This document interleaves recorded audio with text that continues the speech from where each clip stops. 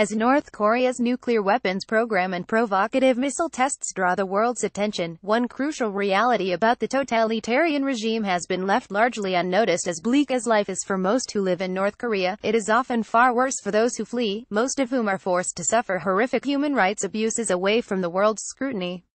Since China shares a border with North Korea, it has become the first destination for desperate North Koreans who risk their lives to escape. An unofficial figure estimates that there are between 50,000 and 200,000 North Koreans living in China. The Chinese government denies most of them refugee status, instead treating them as economic migrants who have illegally crossed the border to seek work. Most have no formal identification or legal status. In addition, Beijing works together with Pyongyang to capture defectors and send them back, making their lives as escapees completely untenable. See also Trump's speech reduces hope for peace with North Korea, says Chinese media. I have interviewed many North Koreans now settled in the UK.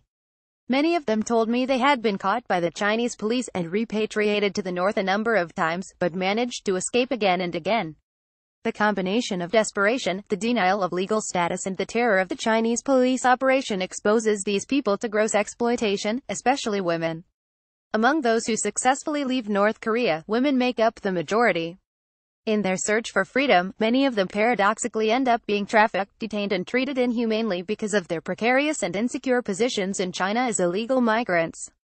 A North Korean waitress cleans the floor of a North Korean restaurant in Dandong, Liaoning Province, China, September 12, 2016.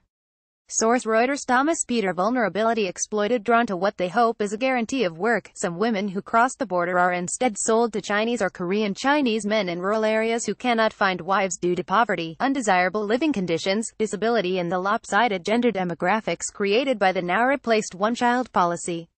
Other women are abducted in public spaces, such as streets and trains, and forced into prostitution. As a survival strategy, a few women or family members volunteer themselves to be sold. Some are lucky enough to find decent and kind men, but they are a vanishingly small minority. Most are locked up so they cannot escape. They are denied contact with their family members or friends, and often a whole village effectively becomes a community of guards to watch them so they cannot run.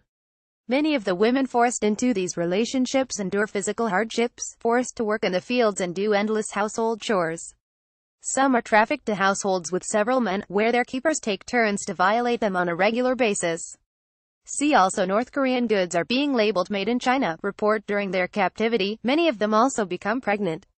If they manage to escape to other countries, such as South Korea, they are forced to leave their children behind, and since these children aren't officially recognized in China, they are denied basic rights and entitlements, foregoing even basic health care and education. And so even those fortunate enough to escape from their dire situations in North Korea and China are left with agonizing worry and guilt about their left-behind children.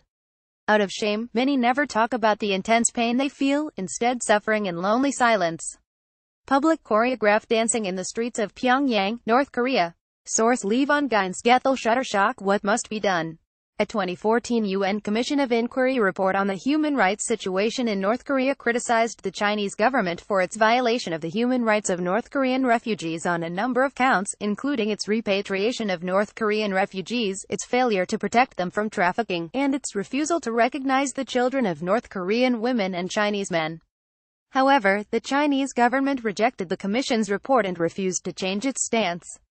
It is, therefore, time for the rest of the world to change the way it interacts with China. International organizations, governments and the media must apply even greater pressure on Beijing to change its policy towards North Korean refugees and the children they have in China. It must recognize that they are entitled to refugee status by virtue of the human rights abuses they endure at home. See also North Korea appears to be preparing for war. If governments are to act, their citizens and media must pressurize them to make this issue a higher priority.